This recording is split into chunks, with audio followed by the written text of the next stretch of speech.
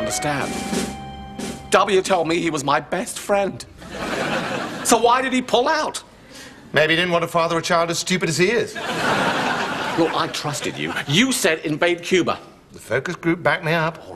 All right, I'm sorry. Oh, but just look at the Daily Mail. Oh, must I? Oh, very well. PM's an even bigger prat than we told you he'd be at the last election. Oh. Oh, it could be worse. How? Well, the apostrophe's in the right place. Shows your education policy is working. Look, what am I going to do now? Just... You simply set up a royal commission. I'll chair it, of course. My findings will show the Cuban invasion failed because Europe let you down militarily. Your new policy, which will make you wildly popular, is to leave the European Union, block up the Channel Tunnel, and reinstate the old imperial measures.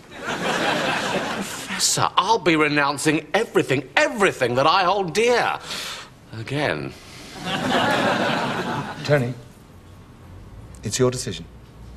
Do you fight to win a Euro referendum and usher in an era of cooperation and prosperity, or do you hang on to power at all costs and jettison all your heartfelt principles? With respect, Professor, that is a ridiculous question. It's bye-bye principles, then. So, Britain will leave the European Union and once more be a quaint and backward backwater which we will be able to manipulate effortlessly as our very own offshore island. Another triumph, Professor, but tell me, how did you get the President to call off the invasion? Oh, I gave him a cigar.